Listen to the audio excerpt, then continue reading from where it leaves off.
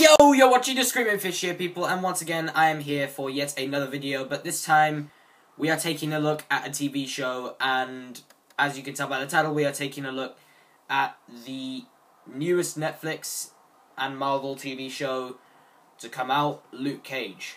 So, Luke Cage, as some of you know, as I've just said, is Marvel's newest Netflix TV show leading up to the Defenders TV show, which I am really excited for. So, I saw Luke Cage, all 13 episodes of course, and now to ask the question that everyone asked as soon as those early critic reviews came in, is this the best Marvel TV show or the best superhero TV show in general? So let's find out. So after watching this show, I can definitely say that Luke Cage is one of the best superhero TV shows I've ever seen. I'm not even joking. I actually believe this.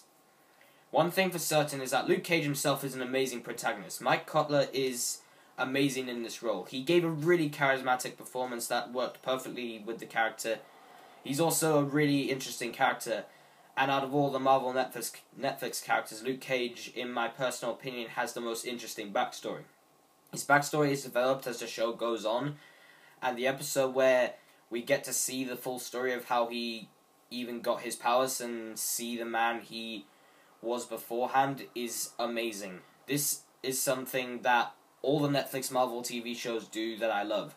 The main focus is always on the characters. It's not just about how they got their powers or how they're going to defeat the main villain.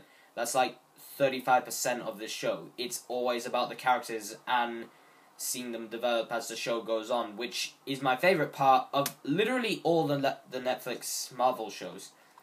As far as other characters go, pretty much all of them are great in my opinion. Simone Cook was really good as Misty Knight. She had a lot of scenes in the show where I thought her performance was truly phenomenal, and I really enjoy the scenes where she's interacting with Luke Cage himself.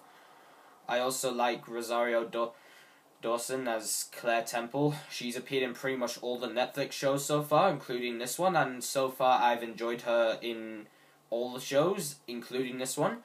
Her character is very interesting as well and well developed, and I think the romance between her and Luke Cage is very touching at times.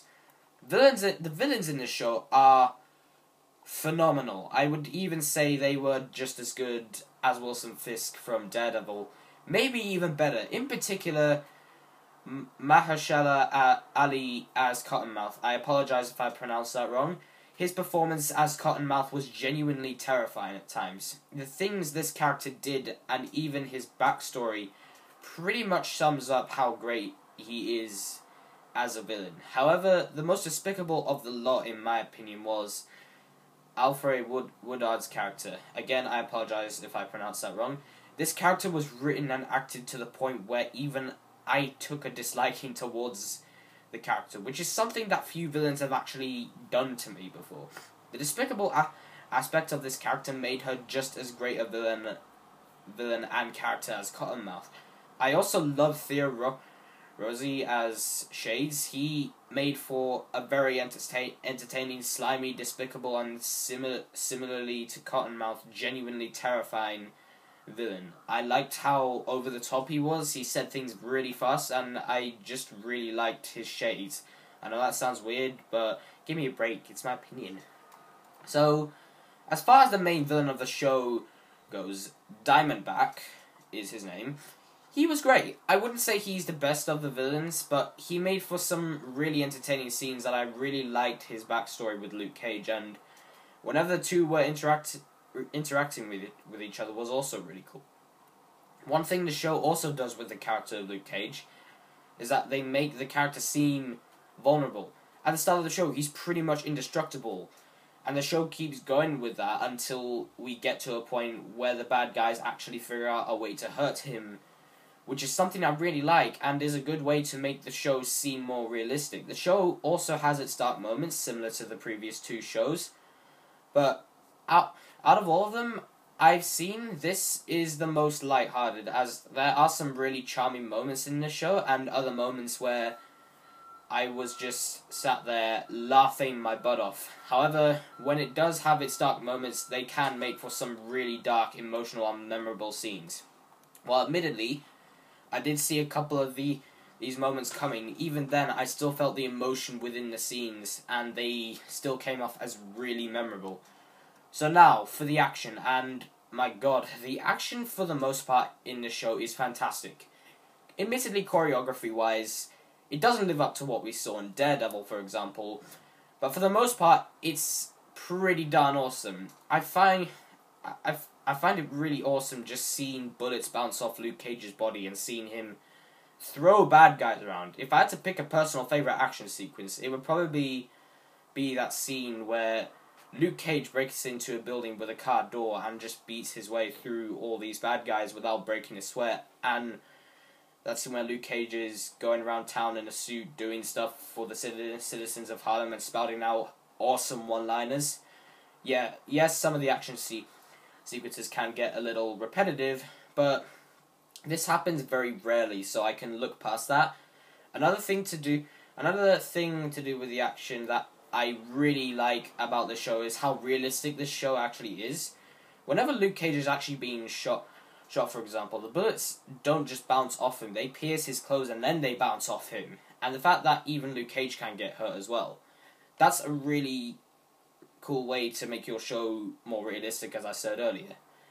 This is kind of obvious, but Luke Cage being set in a location to that of Daredevil and Jessica Jones gives the character more space to be a hero in his own area of New York, which is a really good thing that they did, because I think Luke Cage is a character that needs his own part of the world to pretty much be his own hero without having to share location with another hero.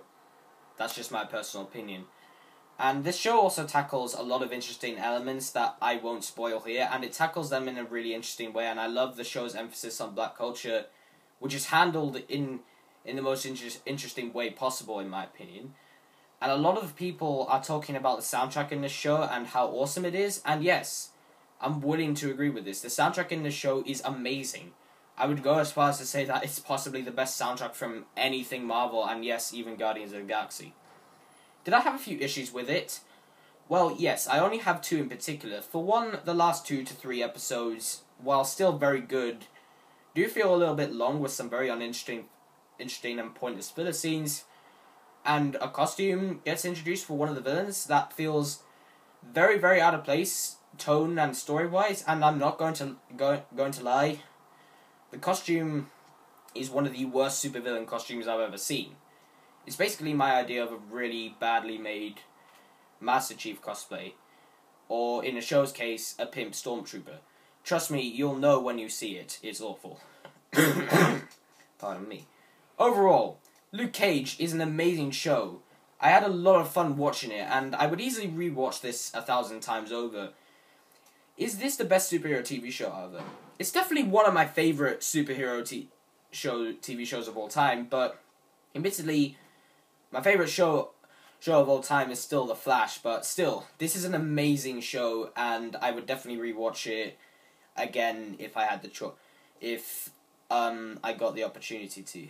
And yeah, so with that I leave it at that. So guys, thank you for watching my review of Luke Cage. I thought this was an amazing show. I mean, it did have a couple of issues, but overall it's an amazing show. I do hope you enjoyed it. Please don't forget to like, subscribe, follow me on Facebook and Instagram, and if you want, check out my previous videos, and I will indeed see you in the next one. Goodbye, guys.